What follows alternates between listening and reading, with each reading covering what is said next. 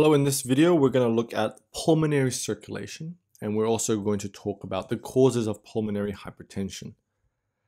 So here we have the heart, and the heart has four chambers. Here we have the right side, which is composed of the right atrium and right ventricle. The right side of the heart receives deoxygenated blood from circulation. The right ventricle will then pump this blood through the pulmonary trunk, which will branch into the right pulmonary artery and the left pulmonary artery, before branching even more within the lungs. The lungs will reoxygenate the blood. This newly oxygenated blood will then return back to the heart via the left and right pulmonary vein. The pulmonary veins will return the oxygenated blood to the left atrium. The blood from the left atrium will then join with the left ventricle before being pumped around the body. Let us now look at the lungs and see the structures responsible for reoxygenating the blood in a little bit more detail. Here is a cluster of alveolar sacs. Now the alveoli are the ends of the respiratory tract basically, and here is one alveolus. So you can imagine here is the pulmonary artery coming from the right side of the heart, bringing in deoxygenated blood in blue. The pulmonary artery will branch again and again before arriving at these terminal alveoli. The arteriole is now capillary to these alveoli. Here, the carbon dioxide from the vessels is absorbed into the respiratory tract and exhaled out, while simultaneously oxygen is inhaled and reoxygenating the blood vessels. The newly oxygenated blood supply will now return to the left side of the heart via the pulmonary venules, which will eventually join with other venules to form the main pulmonary vein.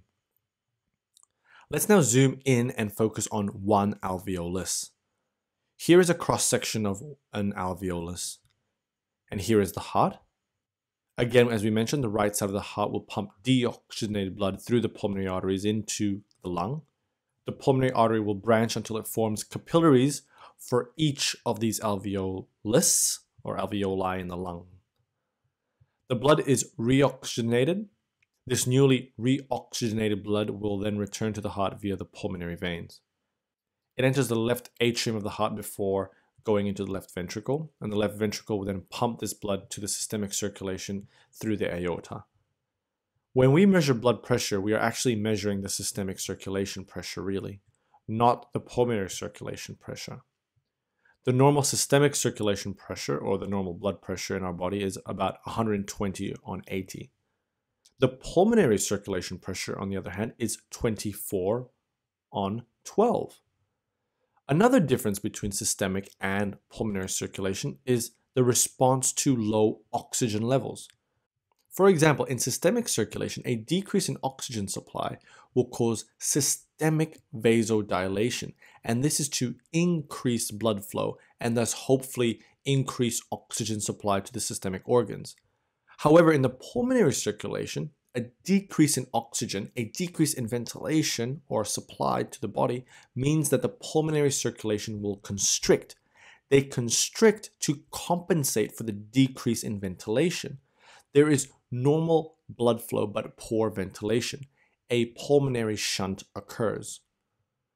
The volume of blood in the pulmonary vessels at any one time is about 1 liter, of which less than 100 mils is in the pulmonary capillaries. Pulmonary capillary pressure is about 10 millimeters mercury, whereas the oncotic pressure is 25 millimeters mercury, so that an inward directed pressure gradient of about 15 millimeters mercury keeps the alveoli free of all but a thin film of fluid. When the pulmonary capillary pressure or the pulmonary arterial pressure is more than 25 millimeters mercury, pulmonary congestion and edema result, which really means pulmonary hypertension. Pulmonary hypertension, or pulmonary arterial hypertension, is when the pulmonary arterial pressure is above 25 millimeters mercury at rest, or 30 millimeters mercury on exertion. When there's a buildup of pressure, let's just say from edema, part of this fluid in the interstitium, the fluid can be drained via the lymphatic system back to the heart. However, oftentimes in pulmonary hypertension, the lymphatic system is not great enough to return the pulmonary vascular pressure back to homeostasis. So what causes pulmonary hypertension? So now let's briefly talk about pulmonary hypertension and its causes. Before that, we first need to know what 4 values or factors can influence the pulmonary arterial pressure. These are the cardiac output, the pulmonary artery, and thus the pulmonary arterial pressure, pulmonary vascular resistance, and left atrial pressure, also known as a pulmonary venous pressure.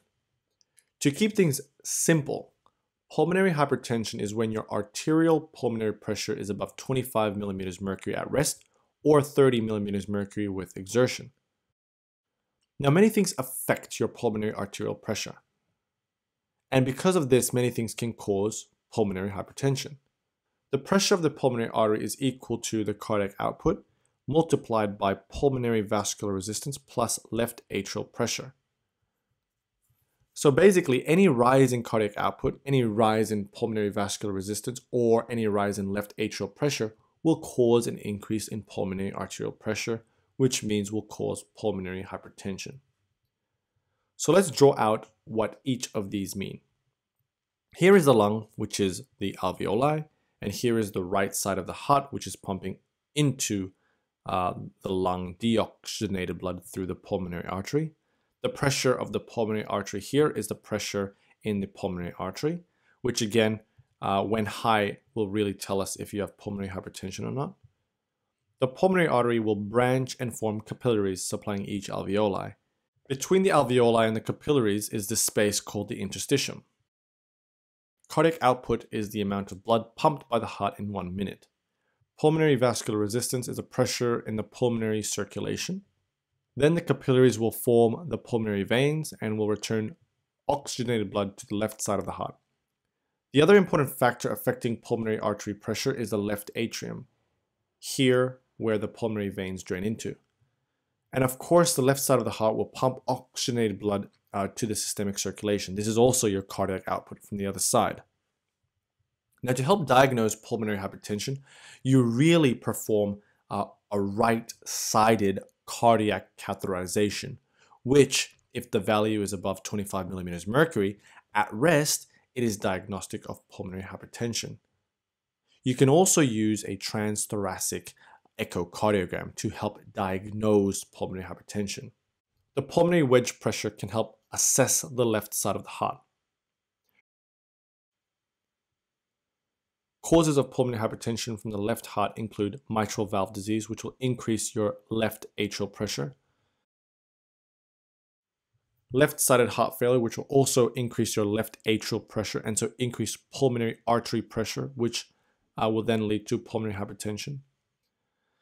Hypoxemia due to different lung diseases can also cause pulmonary hypertension. These include COPD, interstitial lung disease, obstructive sleep apnea, which all will increase pulmonary vascular resistance. Pulmonary embolism is another important cause. This is where you get occlusion of the pulmonary artery branches and or capillaries. This will increase pulmonary vascular resistance and so increase pulmonary artery pressure and so will lead to pulmonary hypertension. There are also miscellaneous causes such as granulomas as a result of sarcoidosis or connective tissue disease.